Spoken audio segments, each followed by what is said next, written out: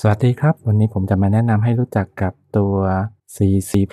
Editor ตัวหนึ่งนะครับที่ชื่อว่า CLion ที่พัฒนาโดยบริษัท JetBrains นะครับซึ่งเป็นตัว IDE สำหรับพัฒนา C++ ที่ผมคิดว่าดีมากตัวหนึ่งเลยนะครับโดยที่เนื้อหาในวันนี้นะครับผมจะสาธิตถึงวิธีการดาวน์โหลดแล้วก็ติดตั้งบนตัว macOS นะครับคือง่ายๆเลยนะครับเริ่มต้นมาเนี่ย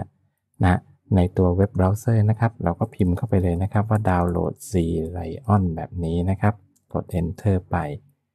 นะเราจะเข้ามาสู่เว็บไซต์ของตัว jetbrains.com เนี่ย CLion ดาวน์โหลดก็คลิกเข้าไปได้เลยนะครับ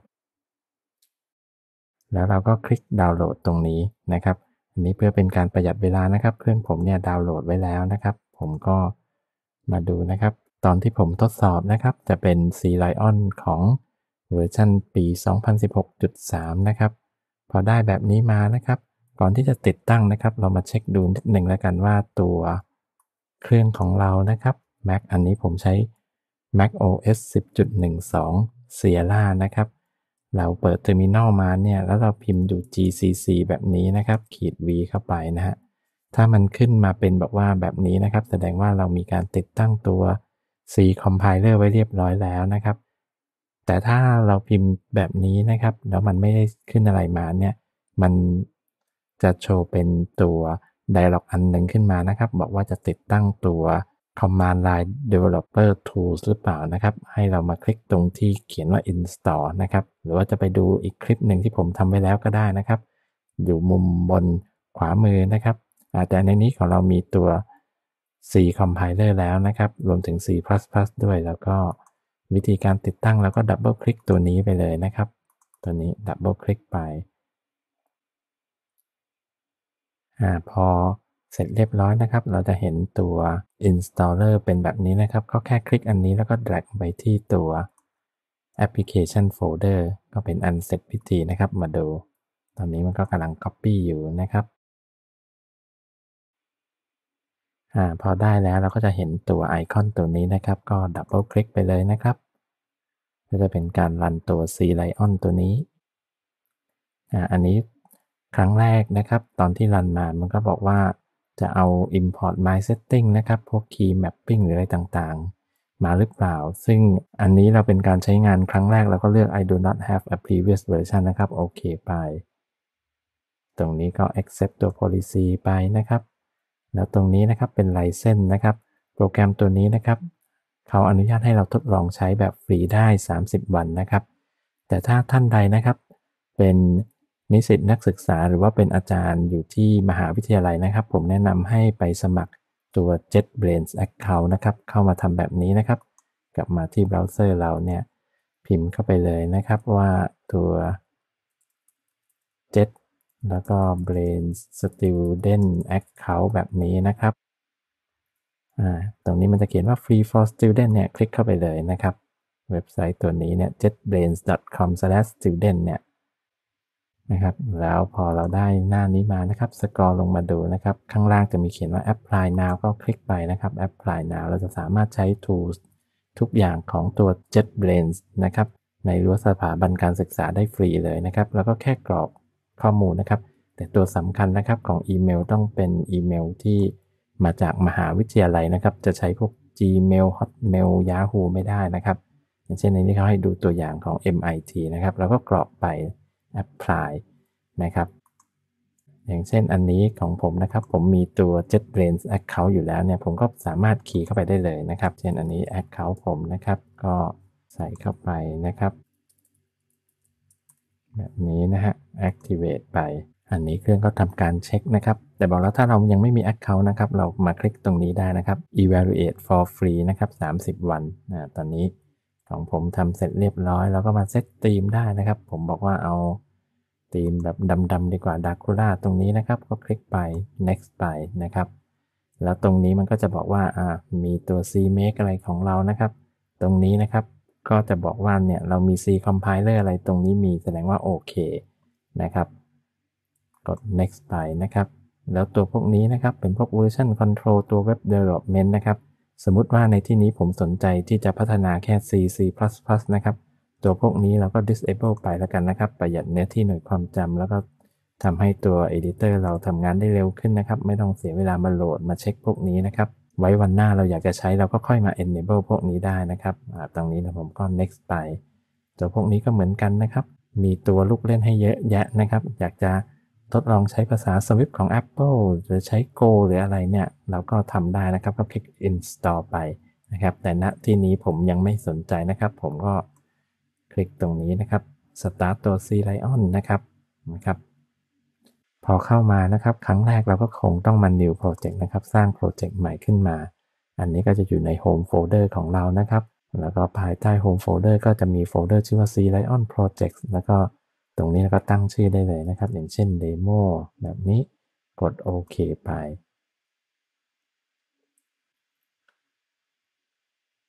อันนี้มันก็จะมี tip of the day นะครับอาจจะบอกแนะนำวิธีการใช้คีย์บอร์ดช็อตคัทอะไรต่างๆนะครับว่างๆก็ไปอ่านดูได้นะครับอันนี้ผม close ไปก่อนอย่างแรกนะครับผมจะมาเปลี่ยนฟอนต์พวกนี้ให้ใหญ่ๆหน่อยนะครับผมก็มาที่ตรงนี้นะครับคลิกชื่อโปรแกรม CLion Preference ตรงนี้นะครับแล้วก็มาดูตรง Editor นะครับ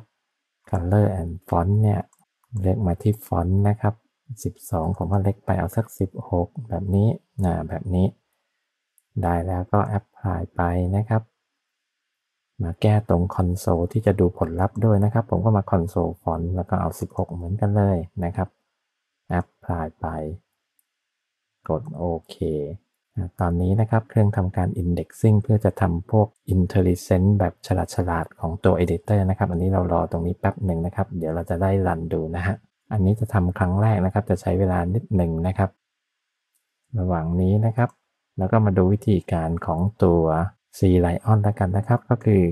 จะจัดรูปแบบในรูปของตัว project นะครับคือเพื่อให้ใน1 project ก็มีไฟล์ source code นะครับได้หลายๆไฟล์นะครับโดยที่พอเราสร้าง new project ขึ้นมานะครับเครื่องจะสร้างตัว main.cpp นะครับ C++ ก็คือตัวนี้นะครับเป็นโค้ด hello world เวอร์ชันของ C++ ให้เรานะครับเดี๋ยวผมจะลองรันตัวนี้ดูนะครับตัว hello world ของตัว C++ ตรงนี้นะครับวิธีการรันก็ง่ายๆนะครับต้องเห็นปุ่มตรงนี้นะครับปุ่มรันคลิกไปเลยนะครับพอคลิกครั้งแรกนะครับให้เรามาระบุตรงนี้นะครับ executable ตรงนี้เนี่ยก็คือเลือกชื่อโปรเจกต์ของเราไปนะครับไม่ต้องคิดมากนะครับ demo นะครับตัวนี้เนี่ยนะแล้วก็สั่งรันเลยนะครับเครื่องก็ทำการ compile build ต่างๆนะครับเห็นไหมครับก็แสดง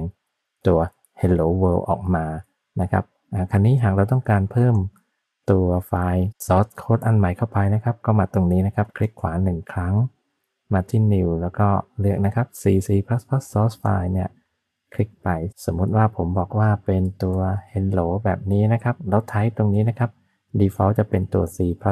เนี่ยเรามาคลิกเปลี่ยนเป็น C เฉยๆนะส่วนข้างล่างไม่ต้องไปทำอะไรนะครับกดโอเคไปก่อนนะครับเห็นไหมครับเราจะได้ source code ของ hello C นะครับ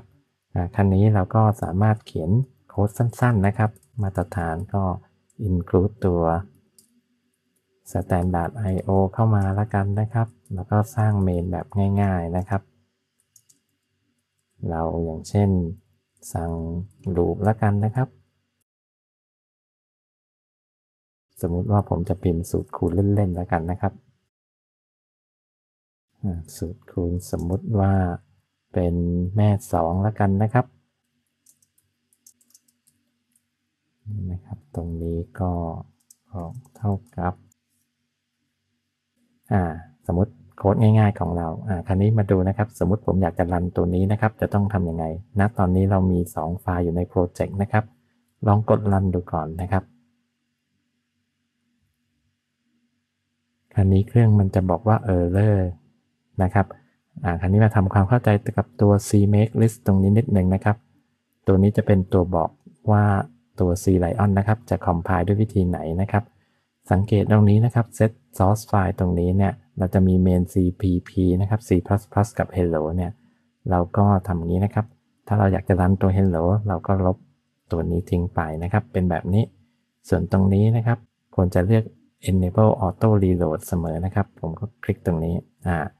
พอได้อย่างนี้นะครับผมก็มาคลิกตรงนี้ใหม่นะครับรันใหม่ดูนะฮะเห็นไหมครับพ อรันใหม่คันนี้ตัวโค้ดที่รันนะครับก็คือตัวสูตรคูณของเรานั่นเองนะครับ